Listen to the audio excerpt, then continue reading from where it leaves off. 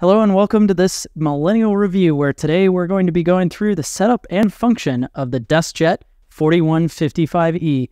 This HP printer is a multi-function printer, and we'll pop it out of the packet, and then we'll go through the setup, the ink install, and then of course, how to connect it to your computer so you can print wirelessly straight from your laptop with no cords at all. Out of the package, the first things to note is that it is going to come with some information. It's going to come with some info about their ink cartridges. It should give you some info, yes, of course, on their Never Run Out program, which is just a kind of a subscription way to sell you some ink. So use that if you want to, a reference guide, and then, of course, a few other pieces of literature on how to get this printer set up.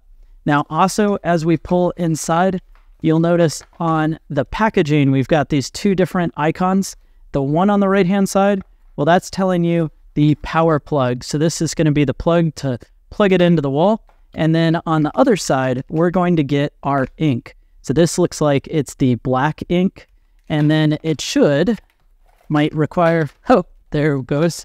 It should have our color ink setup as well. This is a tricolor setup. And then from there, I suggest you flip the printer onto its side, and then you should be able to pull the printer out of the box.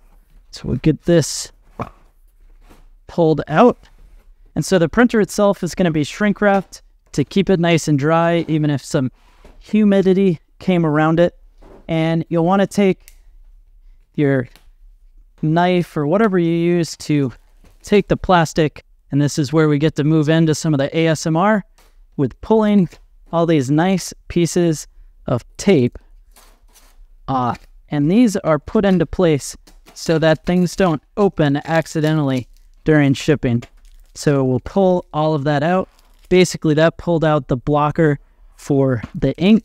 And then let's open the top up. You have this tape right there. It's plastic covering. Ooh. So fresh. I like a nice new printer. And then the last thing you're going to need to do is flip it up on the bottom. And underneath here, we've got another piece of tape. And this tape is what is holding access to the paper roller if something were to get jammed. So we can click that back into place. So at this point, it's time to plug it in. And with your wire plugged into the wall, this side is what's going to plug in to the back of the printer. So we're going to rotate around to the very back. And you see this one outlet right there? That's where we can plug it in. So that's going to give it power to print from. And I should also mention that if you're wanting to do USB through a corded connection, it can plug right into the end. Or just as this logo is saying, you don't need it because, well, this one's Wi-Fi. And with the printer plugged in, we can now hit the power button, which is over here on the right-hand side. And that's going to power on the printer. So let's take a look. So it's calling out the blinking blue light for Wi-Fi because it's not connected yet. It's got 0 of anything happening, and it's out of ink. So I think it's time we put some ink in. The first step in changing the ink on your printer is to go ahead and make sure that you've got the printer powered on, and then that you have both your black ink cartridge as well as your tricolor cartridge. Black ink and the tricolor are what's going to make it happen. And to install the ink, you'll need to drop down this front cover, and then on the inside, you'll see this cover here, which we can go ahead and pull down the ink cartridge carrier. So this carrier, the left-hand side is the 67 tricolor, and the right-hand side is the 67 HP black ink cartridge. So we'll start with the black cartridge. Go ahead and tear it open. Then we've got our ink cartridge. Couple of steps here. So first, let's go ahead and shake the ink cartridge. We want to do so to make sure that after sitting, it's going to be ready to be used. Then once you've done that, you've got this pull down orange tab, covers the jet that the ink comes out of that you don't want to touch. And then that's the circuit board that connects to the printer, letting it know that you've got good quality, genuine ink. Now this printer will work with aftermarket ink if you need to. So in the future, you can purchase that. And I'll have linked down below both the black as well as the tricolor in original as well as in generic form too. So now we've got the tricolor, which will shake up just like the other one.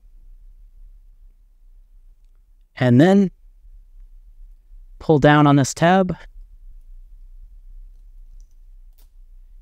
and uncover the ink cartridge, ready to be installed. And then you're going to hear the printer go through a few different checks, and the most important thing to notice is it's now going to show both full on color, the tricolor option, as well as on the black ink. And there you've installed the ink. We'll go ahead and slide some paper into the printer. That way it's ready to use. It's just going to slide right into the top. And we've got to connect this up to Wi-Fi to be able to wirelessly print. Now, wirelessly printing is going to be super simple. Just go onto your computer to 123.hp.com, and this will bring you directly to the screen to either set it up on your mobile phone or your computer. Because HP says it's recommended to do this from a mobile device, go ahead and open My Camera, Screen, 123hp.com, then install HP Smart. It's going to want to go through a app process. Of course it does. And then we can go ahead and open the app. I don't want notifications, but you could turn them on if you do. Accept all after you read them, of course. And then here we can set up a new printer. Wi-Fi, continue, yes. Get it ready by having it connect to devices. Okay. Only while using the app, only this time. I don't want them to know too much, but it sees the printer, the 4100 series, and then just go ahead and toss your Wi-Fi password in. Once you put your password in, it's going to find the printer, prepare the printer,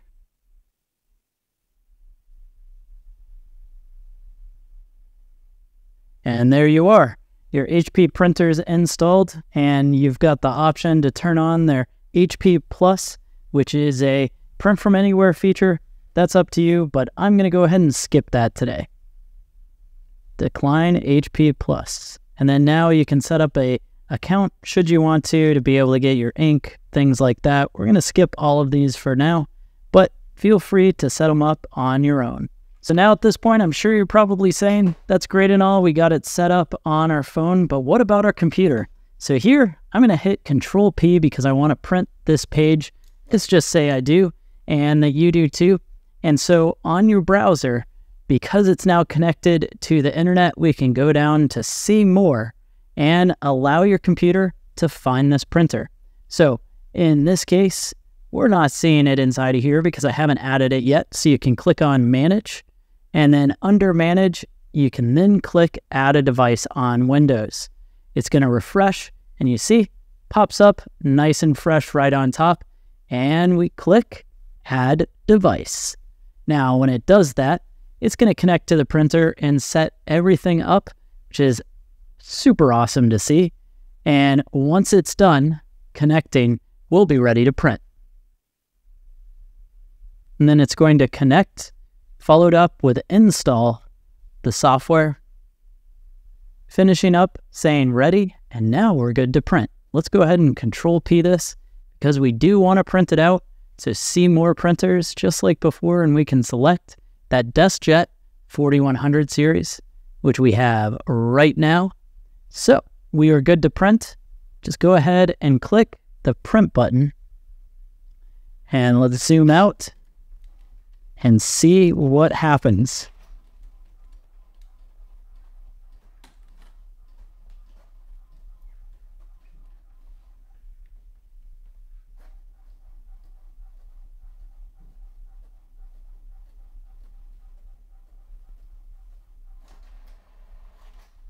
All right, so we've got our page printed there.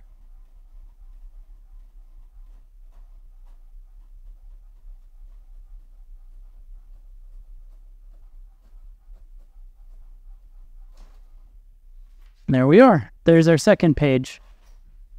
And let's say you wanted to make a copy of this. All you got to do is open up the top just like that and slide the corner into that top corner. You can kind of see the knurled edges there. Go down. Then you have the option of color or black and white. In this case, I'm going to hit black and white, save a little bit of ink on this trial. So you press that, It's going to scan across the scanner bed and print out your sheet. Now, the process of doing so is actually the exact same if you were to do this on the top scanner bed, where you can do multiples at once. So as I was saying earlier, when you flip this open, you can set in multiple sheets of paper at once, just like so, and be able to scan them. They'll spit out, and then the printing will spit out too. And if we wanted to go ahead and scan those instead of copy them, you can open up your fax and scanner function, and in here, let's click a new scan. So when doing so, your computer is going to automatically find what computers, or printers I should say, are connected. In this case, we've got that 4100 series. Click OK, and then it's going to prompt you to either scan via the flatbed, which is when we have it open like that, or through the feed up top, which is what we're doing in this case because we're wanting to scan more than one at a time, and then just press scan. And what's going to happen is it's going to start by scanning or pulling in your first piece of paper.